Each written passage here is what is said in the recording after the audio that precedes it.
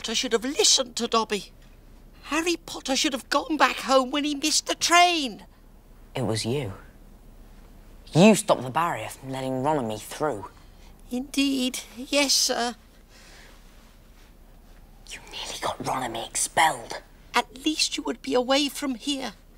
Harry Potter must go home. Dobby thought his bludger would be enough to make Harry Potter see that... Your bludger? You made that bludger chase after me? Dobby feels most aggrieved, sir. Dobby had to iron his hands. You better clear off before my bones come back, Dobby, or I might strangle you. Dobby is used to death threats, sir. Dobby gets them 5 times a day at home. I don't suppose you could tell me why you're trying to kill me? Not kill you, sir. Never kill you. Dobby remembers how it was before Harry Potter triumphed over he who must not be named. We house elves were treated like vermin, sir. Of course, Dobby is still treated like vermin.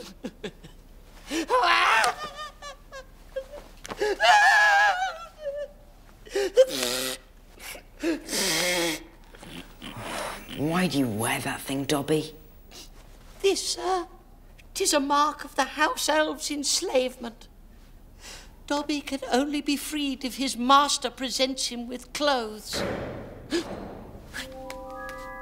Listen! Listen! Terrible things are about to happen at Hogwarts. Harry Potter must not stay here now that history is to repeat itself. Repeat itself? You mean this has happened before? I shouldn't have said that. Oh. Dobby! Stop it! Stop, Dobby! Tell me, Dobby, when did this happen before? Who's doing it now? Dobby cannot say, sir. Dobby only wants Harry Potter to be safe. No, Dobby. Tell me, who is it?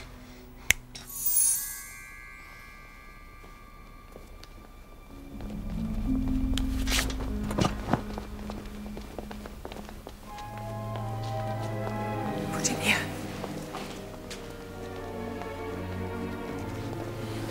What happened?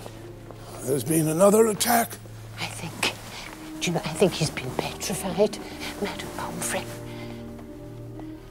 Look, perhaps he managed to take a picture of his attacker.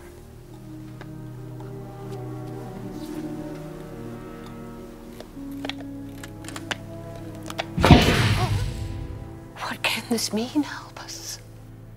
It means that our students are in great danger. What should I tell the staff? The truth. Tell them Hogwarts is no longer safe. It is as we feared, Minerva. The Chamber of Secrets has indeed been opened again.